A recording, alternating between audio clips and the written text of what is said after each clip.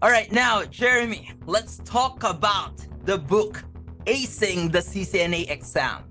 Now, I'm just wondering, since CCNA is a very popular certification and courses and materials, CCNA materials are everywhere in the internet, and you will see many boot camps out there. Cisco even has a dedicated publishing, Cisco Press. What makes this book unique?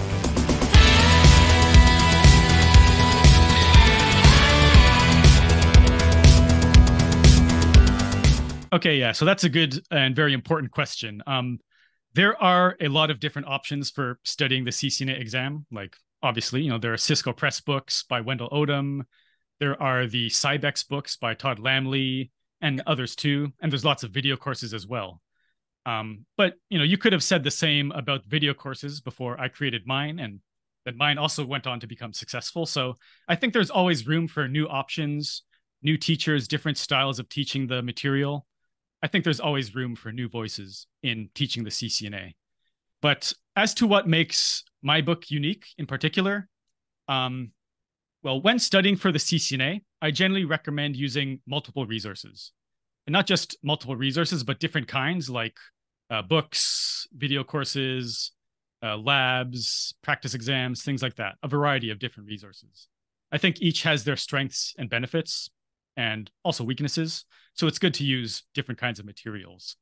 But the problem is for a beginner, it's hard to use all of those different resources together. So, we all teach the topics in different orders.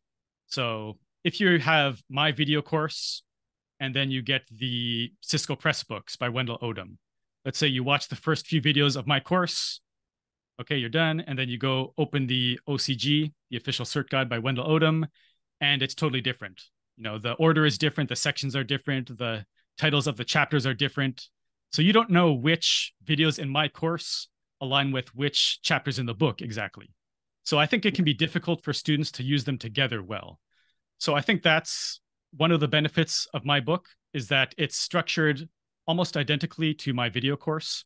So if you are following my CCNA course, I think that my book will be much easier to follow because the topics are in the same order as the video course.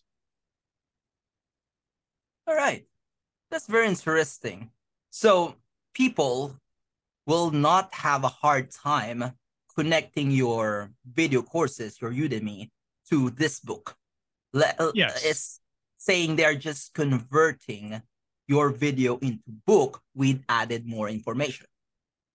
Yes, generally. Yeah, I'd say so.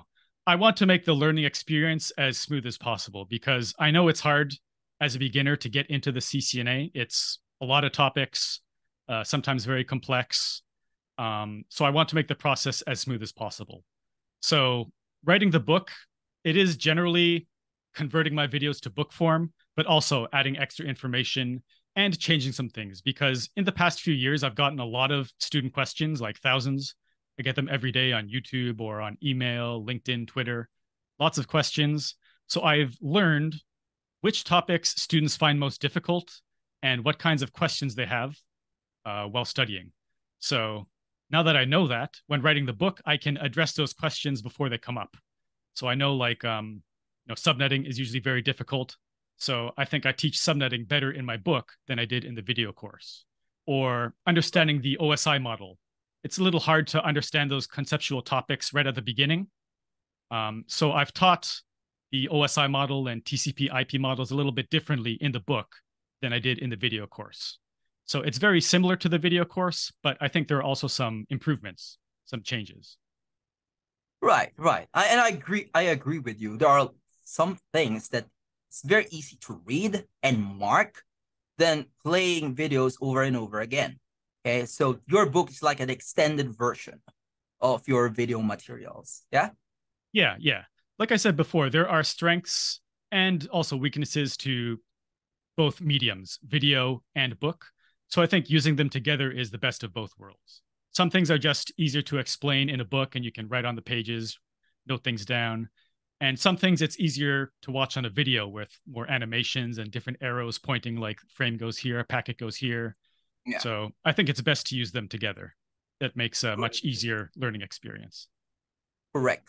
Sometimes people like to learn when they see something moving. All Oh yeah, right. for sure, for sure. Yeah. Yeah, Okay. having For those having who that are visual element. go Sorry, ahead, go ahead. please. Go ahead. I was just going to say having that visual element is one of the big benefits of videos over books. But of course, as we said before, books also have their benefits over videos. So it's good to use both. Great. Now, guys, for those who are interested with the book Acing the CCNA Exam, check the link below and use the voucher for 35% discount. Yep. And I'd like to add that the book is in early access at the moment.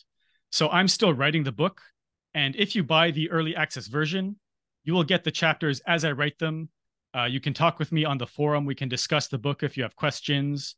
And I think your feedback will be very valuable for me as I'm writing the book to make it as good as it can be, because I really want this to be the best book it can possibly be.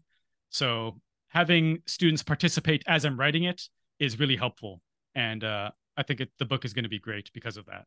And hopefully by the end of the year, we'll have the complete physical book. It's going to be a big one.